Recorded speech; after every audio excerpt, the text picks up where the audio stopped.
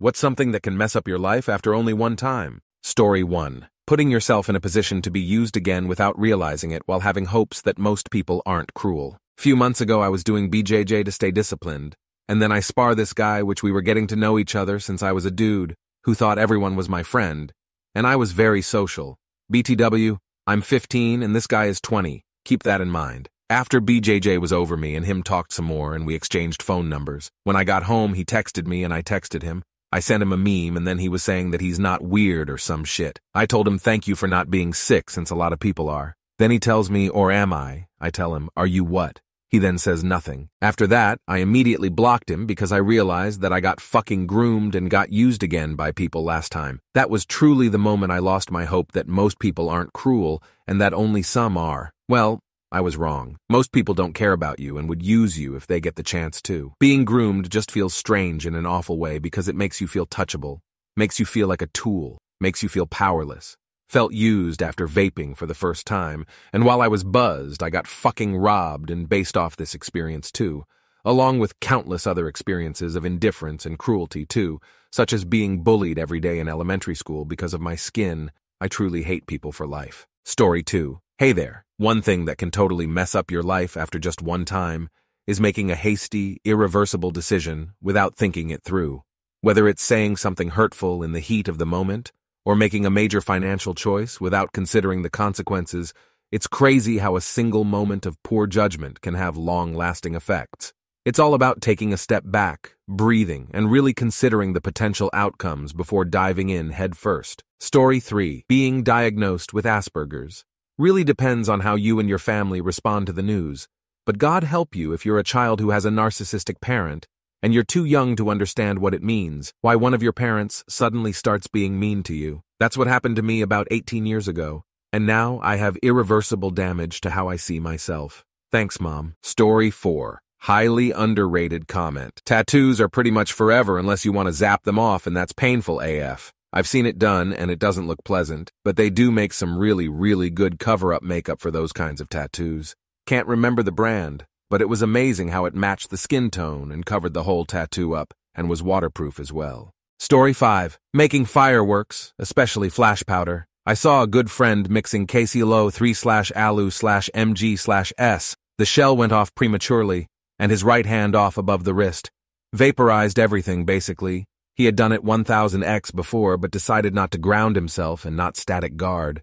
Oh, and he almost bled out. Luckily, we were 5 minutes from ER. Sobering. Story 6. My cousin slept with a girl that told everyone she was 20. She turned out to be like 15 or 16. He was 20. That was in 2010, and he just got released from prison and transferred to a sexual offender rehabilitation facility for the foreseeable future. Then couple of minutes of fun, they had turned into a lifetime disaster for him. Gotta check them IDs if you're not sure, guys. Those women can trap you sometimes. Story 7. Meth. Not even once isn't some cliche, it's the truth. The first time you use meth, you will feel more euphoric, powerful, and energetic than you have ever felt before. The downside of that incredible feeling is that once you start to come down, you will experience some of the worst depression and irritability you could ever feel. You will feel that while having the knowledge that all you have to do to end that depression is use meth again. If you keep using it and not sleeping and draining your brain of dopamine and serotonin, the come-down blues will get worse and worse. Eventually, you will fear coming down so much that you just keep using and keep not sleeping and not eating until your brain is scrambled. Your body's resources are depleted, and you're addicted. I just hit 7 years clean yesterday. I had the kind of addiction that nearly killed me. When I got clean, I had to take responsibility for everything I had done and make some uncomfortable confessions to people close to me to ensure that I wouldn't go back to using again. Please, for the love of all that is good and proper and wholesome, never use meth.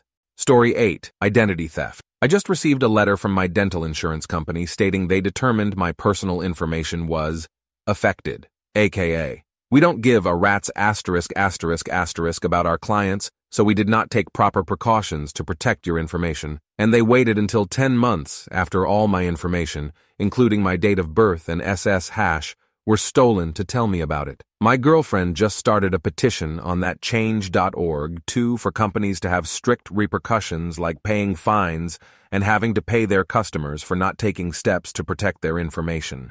This is the second time in 2 years I have had this happen. Story 9. any number of physical wounds. All it takes is one small bump or cut in the wrong spot, and suddenly you're dead or worse, like some people get hit by cars and get up more or less fine, but you can stumble and bump your head on the ground and suddenly your brain just gives up the ghost. Story 10 lol. Almost everything.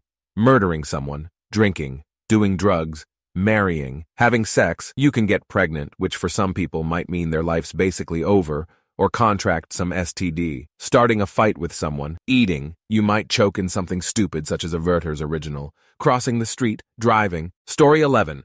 Having your lawyer buy a hooker's silence about having sex with you because it might hurt your presidential campaign, then using campaign funds to reimburse the lawyer, but trying to disguise them as campaign legal fees, and then throwing said lawyer under the bus, even though he knows all of your dirty deeds and then he rats you out. Story 12. Certain drugs, for sure. Had an acquaintance through friends who used to take LSD tabs like they were candy. Was always very disturbed by it. As to me, it was a V-extreme drug. She's now on medication for life, and thinks every day is the same day as the day she took a tab, and something went wrong. If I'm correct, it's sometime in June 2019. Felt and still feel awful for the poor girl. Lots of us tried to warn her against it and get her help before it happened. Now her parents have a very tight hold on her, understandably, but have also cut all her friends, etc. off. Story 13. Meth, heroin / opioids, hallucinogenics, seriously. I used to work for a junk removal company, and the guy walks in dressed to the nines looking like a Mormon. Suddenly, he starts freaking out, flipping chairs and smashing shit all over. Turns out he's fresh from rehab, and he was abusing LSD / mushrooms. He had a flashback and was screaming that flame-covered horses and the devil was coming to take him. Had to get paramedics and police to get him out of the office. Story 14. Drinking and driving. My sister and her BF were killed on Xmas Eve, 1990s, by a 23-yo female DD running a red light, T-boning my sister's car. DD had 2 other guys in her car. They both died too. The DD was the only survivor and only got a broken toe and a 54-year sentence. She's still in prison to this very day. 5 lives ruined that day, and dozens surviving family members. 4 deaths and a near-life sentence for the lone survivor. Please don't drink and drive. It's just not worth it. Story 15. Attempted suicide and failing. I knew a guy who attempted to kill himself with a rifle, missed, and is now minus part of his jaw and his skull. His life has been worse now, his words, because before he just depressed, and now he's depressed and deformed. Story 16. Not wearing a condom on a random hookup. If that girl doesn't like you, she can turn you in for sexual assault and it can ruin your life. Some women only care about themselves and will throw a man, and any woman making a truthful claim about actual assault, under the bus because their feelings were hurt or they are angry. Story 17, a fistfight. If you get hit wrong, you could either die or be left so damaged for the rest of your life that you are no longer able to eat, drink, bathe, get dressed, or go to the bathroom without somebody else helping you. And if you're the one that throws that punch that hits someone just wrong and kills or maims them, you're going to prison. Depending on the circumstances of the fight, you might be there for the rest of your life as well. Don't fist fight unless you absolutely must. A bruised ego isn't life or death, so save actual violence for self-defense. Story 18. Drunk driving. A guy I know had an accident, rear-ended somebody, drove away from the accident at high speed, while the P-thet person chased him, then broadsided a minivan full of people. 4 were pronounced dead at the scene, and 1 is in critical condition. The driver will probably never see the light of day again. Not sure exactly what the laws are in Ohio, but the U.S. is pretty tough on drunk driving, and so they should be. Nobody should have to pay the price of somebody else being irresponsible. Story 19. While most times I agree with this statement, not always. A permanent solution for a temporary situation, never a great thing. But if a person can logically state their case, pain, disease, etc., then those left behind will definitely grieve. But should others expect a person to remain so that they don't feel pain, but the one in pain must have stoicism for others? Story 20. Using drugs, even weed, as someone with a family history of bipolar and/or schizophrenia. Had a couple of uncles who developed bipolar after smoking weed. Granted, you can trigger bipolar disorder from getting into a relationship. Apparently, being super happy can cause a manic episode. Still, if you can make it to 25 without trigger bipolar disorder, then you are in the clear. Also, to be clear, weed won't always cause bipolar if you have a family history, but it can so better to avoid it until you are over 25. Story 21. choking your wife until she loses consciousness, choke slamming your teenage daughter as she comes in to save her mom while holding a sword ready to end your life. And then, as your daughter lays prone on the floor, you decide to put your wife's nose in your mouth and rip off a nostril. Being the wife in this event and telling the slammed daughter that once he is out of prison, they will be a family once again. Story 22. I've already messed up my life by doing this. When I was 17, I had a heated argument with my father and told him to leave, but later that evening he took his own life. Our argument turned out to be the last interaction he had with anyone in our family.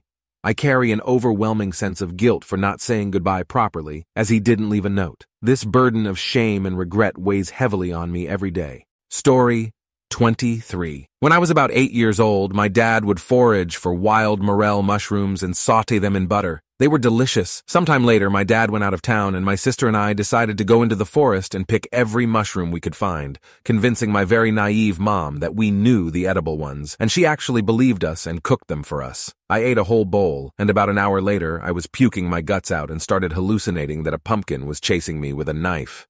I came out of the trip to my mom slapping me and just bawling my eyes out. For the next year, every few months, I would hallucinate. One of the other vivid hallucinations was that I gave birth to a purple octopus, and it chased me on the beach with a knife. Once again, I woke up to my mom slapping the shit out of me, her attempt to get me out of the trip. When we initially got sick from eating the mushrooms, my mom called poison control, and the poison control specialist said it was a good sign we puked within an hour of eating the poisonous mushrooms. I'm pretty sure my liver is still messed up from this. Very lucky we didn't die, and I am still so traumatized from this experience. My friend suggested I do shrooms to help me through the trauma. Needless to say, I refuse to eat mushrooms to this day. Anybody else accidentally try shrooms at 8 years old? Story 24. I'm the single parent of a kid with a horrible, shitty, immature, self-centered, manipulative mother. I've wished a million times his mom was a better, more caring person, but if she weren't his mom, he wouldn't be exactly who he is. And every time I think about regrets in my life, I'm comforted by the fact that if I hadn't done everything exactly as I had, I'd never have gotten to be the luckiest dad in the world. So yeah, you're not wrong, and I suppose you could end up parenting a kid with someone who murders you both or something. But I'd bet most parents would never trade their beloved children just the way they are for an easier go of it with a crappy co-parent. Even though the choices that led me here certainly threw me for a loop and have made for some tough going, that particular one didn't fuck up my life.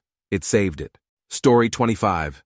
I lost a friend to a speedball. He was in rehab for prescription opiates. It was the early 2000s when they were prescribed candy, and he got hooked. He left rehab. I'm not sure if he was discharged or left voluntarily. Evidently, he couldn't get pills, but was able to score a speedball and died from it, sitting upright against a bed at his friend's house, who gave him the keys after checking his pockets, etc., as the friend was at work and thought he was helping. I've heard from DNA counselors that the high after rehab can be the worst, because your tolerance might have gone down in rehab, but you got to use the same amount once leaving, and your body can't handle it. Not that my friend could have handled less of a speedball, but another consideration.